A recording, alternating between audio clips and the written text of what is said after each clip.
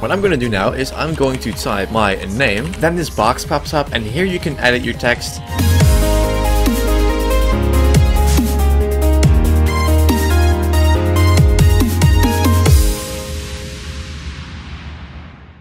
What's happening, guys? My name is Alex, and as you guys can see, I switched from HitFilm to Premiere because actually, guys, I was setting up, HitFilm, and the recording went just it was just a joke. It was just shit. I've seen some requests from people asking like, dude, can you please make a video? So in the first tutorial of Premiere, and actually LTJ Official, you've seen him like doing illustrated tutorials on Saturday. He's gonna take over this series in a few episodes, maybe like the third and the fourth, and then he's just gonna continue the series. So in this video, I'm gonna show you guys how to make an intro, like really simple. I would say let's jump right into the video. Alrighty then. So as you guys can see, we are in Premiere and not in After Effects, and right now I'm going to show you guys how to make a really simple intro. So I'm just going to show you guys how to add some text, how to add like a boom, like a sound effect on it. That is basically going to be a really simple intro. So the first thing you want to do to get text is you want to go to this, this space, and you want to right click, you want to click on new item, and you want to click on title. So I'm just going to give this a name, which is just called text. I'm going to call it that. I'm clicking OK. Then this box pops up, and here you can edit your text. So I'm going to show you guys how to add text in this screen, in this box. It works kind of the same like Sony Vegas, but there are a few differences. So the first thing I'm going to do is I'm going to click on this T icon, boom, and I'm going to place it random right here. What I'm going to do now is I'm going to type my name in a really weird font, but that doesn't matter. There's nothing on the preview screen left because we're gonna do that in a second. So first of all, you can choose like how big you want it. As you can see, you can drag it bigger if you want to. I'm just gonna put it like this, boom. And if you say like, Alex, this is not centered at all, and like you can see like, how do I center it? Well, it's really simple, guys. You don't need to like put your nose against the screen and say like, this is in the middle and this is in the middle. It's really simple, guys. The only thing you want to do, you just want to right click on it, you want to click on position, and you want to click on this one, horizontal one, and you want to also go back to position, and you want to pick the vertical one, and boom, don't touch it, and there you can see this is centered. So you're actually done on this part. But the thing is, you can change your font to multiple different fonts. I don't know how many fonts you have on your PC, but you can change it like all the kinds of different fonts, like this, like that, like that, like that. You can just click on the fonts down below. So I'm gonna say, okay,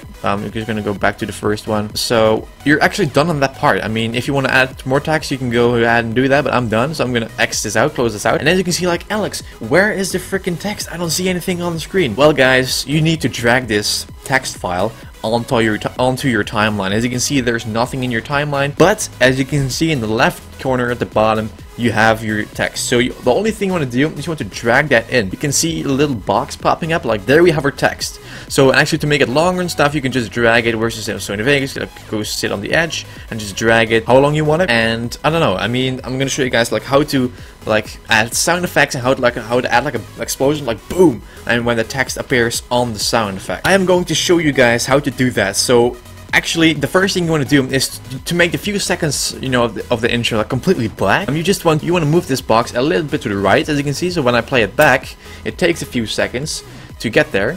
And I'm going to put it like right there, and I'm gonna just show you guys how to make an explosion, like boom, on the text. As you can see, I'm just gonna show you guys how to add an explosion on that, so you have boom, your intro. That's really basic, guys, I know, but I just wanted to start with something, little more simple than for the first video.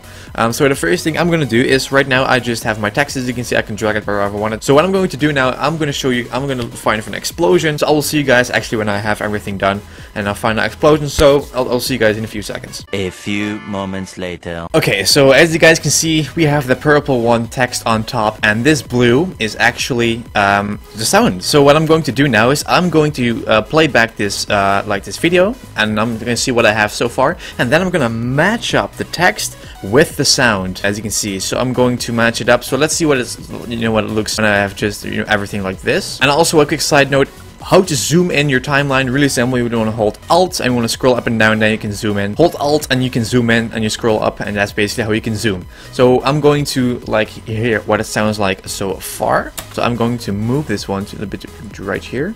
Let's see how it looks. Alright, you have the text, and then the explosion. But as you can see, this is not matched at all. So I'm just going to go back to the timeline at the beginning, and I'm going to hold Alt and scroll up, and I'm going to match up those two until they are completely together on the same track, as you can see right here. So as you can see, it looks really good. So I'm going to play back it like again.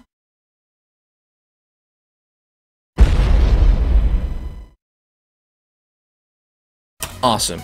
And as you guys can see, this text, even if the explosion is done like this, as you can see, the text just continues. To avoid that, it's really simple. You want to zoom out by holding Alt and scroll down. And you want to shorten this until it's how you want it. So I'm just going to make it shorter, shorter, shorter. This is basically how you edit. So as you guys can see, I'm just going at the beginning of the timeline, and I'm going to actually make the text shorter where I want it to end. So that looks really good, and that is basically how you make a really simple intro, guys. And there's nothing more to tell you. Just add in the sound effect, add in the text.